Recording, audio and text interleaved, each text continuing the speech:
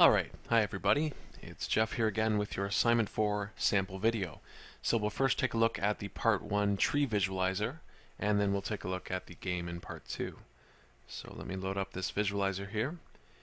And okay, so once you have finished your tree and your tree node classes, you can actually compile them with this tree visualization tool, and that should help you to debug things, just to make sure that your tree is being created properly, the structure is as it should be, and that it's working as expected. Okay, so hopefully this will help you to debug things.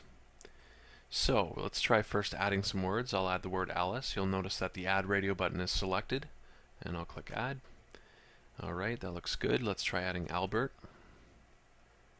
And that looks good as well. Now you'll notice, because it's a tree, because Albert and Alice both share the prefix al, then we don't duplicate this prefix, we just have the prefix al, and then L has two children, I and B. Okay, so that looks good. Now you'll also notice that as I'm adding words, this words in tree field down here is being updated. What this is actually doing is calling the ascending string iterator method in your tree class, which in turn then of course calls the pre-order iterator method in your tree node class. Okay, so what is being displayed here is exactly what your iterator is returning. So you need to make sure that that is printing out the words in the correct order. And of course, in this case, it should be in ascending order. If we uncheck this, then it's going to call your descending string iterator method in the tree class, which in turn calls the reverse pre-order iterator method in the tree node class. Okay, so once again, you need to make sure that the results down here are correct, because that's exactly what your iterator is returning. Okay, and of course your size and is empty are tested right here, so you should make sure that those are correct as well. Alright, try adding a few more words here. Bob. Yeah, sometimes it goes a little wonky like this for some reason, but if you add a few more words, it goes back to normal. So I'll add Bob and Brian, and once again, Bob and Brian share the prefix B, so this first B has two children, O and R. Now let's try adding a word that's already in the tree. I'll try adding Brian again, and I get an exception.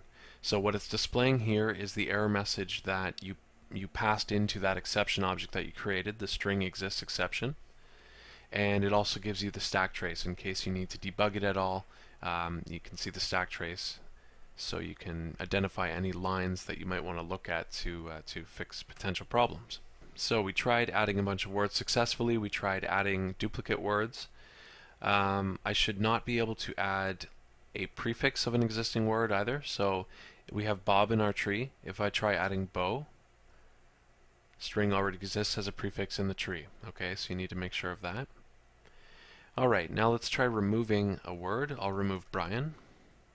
And of course, because Brian and Bob both share the prefix B, we have to remove Brian, but we can't remove this particular B, because otherwise then Bob would be removed. So we need to make sure of that. And it looks like it worked out well. We still have Bob in our tree, but Brian has been removed, and we can confirm that in our words in tree iterator here. Alright, let's try removing a word that's not in our tree. So again, I'll try removing Brian, and we get another exception. String does not exist in the tree. Okay, and the stack trace as well.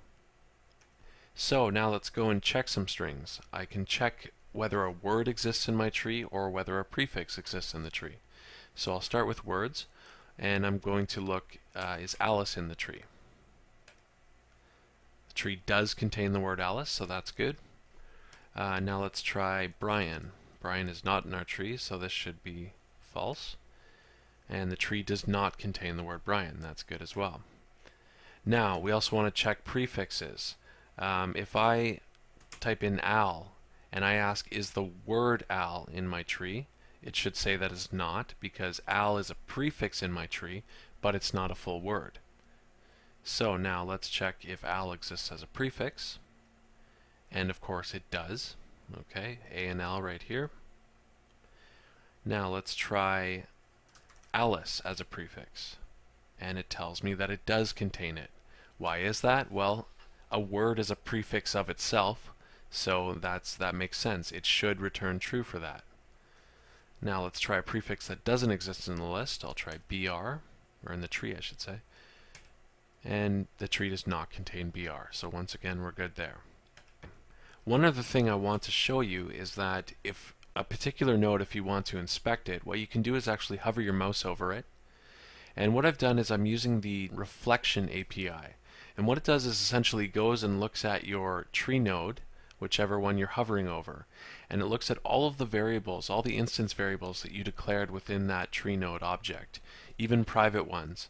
It gets a list of their names and it gets their values, and then it prints them out here in this little tooltip. Okay, so this should help you to make sure that all your variables are initialized as they should be. But it's kind of a pain to have to go and hover over all of these, so what you can actually do is go down here and click on Show Detail, and now that draws the entire tree with extra detail added in. So we have at the root, we have the character is set to null because the root is always an empty node, and it has no data, it has no parent, and it has two children, A and B, and of course therefore its child count is 2. Now going down the A side of the A branch, we have character A. Once again, it stores no data. Its parent is the empty node, so that's why that's empty there. And it has one child, L. Okay, so moving down, L, character is L, data is null. So you'll notice here that this is actually important. As we go down the tree, all of our nodes have their data instance variable set to null, with the exception of the leaf nodes. Okay, so once I get to the end of Alice, the leaf node E has data set to 36. All other nodes in the word Alice have their data pointers set to null. Okay, that's an important thing. We only store data at the leaf nodes. Same with Albert. We're storing data 7 in T, in the node T in Albert, the last letter in that word, but every other data pointer is set to null going up in the tree. Now, you might be wondering, well, where is this data 7 and data 36 coming from? Well, what I've actually done in the tree visualization tool is I'm taking your tree class that you've compiled in with my code, and I'm actually creating a tree storing integers at the leaf nodes. Okay, and then every time you add a word, it chooses a random integer between 0 and 99 and adds it with that word. So whatever number it chose gets placed in the leaf node. Alright. So, yeah, just make sure that those data pointers are all null except for at the leaves. One other thing that I should mention actually is you need to make sure that your clear method works properly as well, and you can test that with the clear button down here. So I'm actually going to turn off Show Detail again. And if you find that your tree disappears, it's just off the screen. Just zoom out a little bit and you'll be able to drag it back down.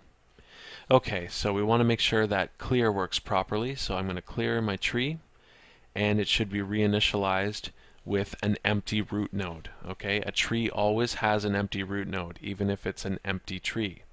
Okay, and of course size is 0 and is empty is yes now.